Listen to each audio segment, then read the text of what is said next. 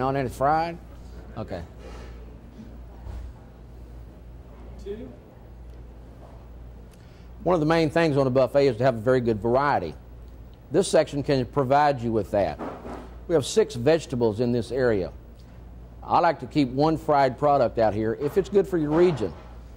We have selected things that give us good color and are very cost effective for our customer. All are very palatable items. We also added another chicken reuse item. This is a stir-fry recipe. Very economical, very hard to keep out here because the customers love it. So it's a very good item that will help reduce your piece count. Behind that we have livers, which work well in a lot of areas. We have barbecued chicken wings. So we've transitioned through the cold bar. We've pretty well filled up some plates. We've come to our hot bar. We've put potatoes, gravy, vegetables. We've put a chicken item. We've got bread. We've already got 6 vegetables to eat. Now we have another chicken item. Now we have livers and chicken wings. We have no place on our plate to put other products. So that is the whole concept, is to fill the plate with the more cost-effective items before the customer reaches the chicken.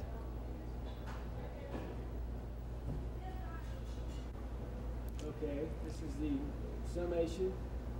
1, 2. As I said earlier, we eat with our eyes. So let's see where we're at now. We went through the cold bar. We've had some good, bright, colored items. We've had a dessert. We've had salad. So our plate's starting to get pretty full. Now we move into the hot bar. We've got potatoes, gravy. We've got 2 vegetables. Now we have a chicken item. Now we have bread. Oh gosh, now we got 6 vegetables. Now we have another chicken item, plus livers, plus barbecue wings. Our plates are full. Now we're going to the chicken section, and we really have no place to put that. So by the time we get to put chicken on our plate, we really have no room for it. Chicken is the highest cost item on the buffet, so this automatically starts reducing your overall product cost and your piece per consumption per customer.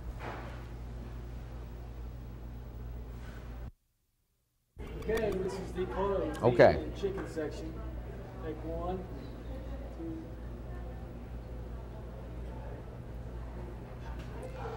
We're at our chicken section now. We have very little room left on our plates to put chicken. After that, we have 2 hot desserts.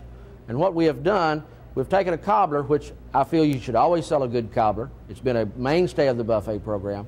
We've put it in the back.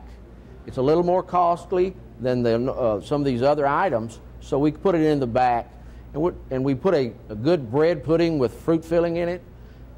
We have a rice pudding that's very good, and we'll have all those available for you.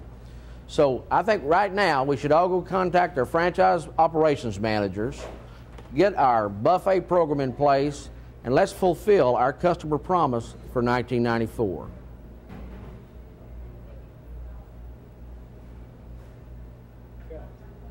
Chicken. Okay, this is the end. Take 2.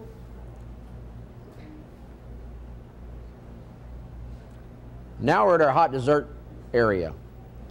Cut. Let's just try it. Okay. Now we come to our hot desserts. We've got a nice apple cobbler and a bread pudding with fruit filling. We place a cobbler in the back because it's a little more costly than the bread pudding. But these are 2 good hot items that people really love. And we have several hot items now that we can put on our buffet bar.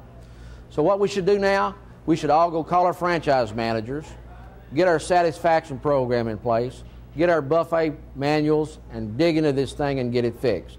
And let's all go out and deliver our customer promise for 1994.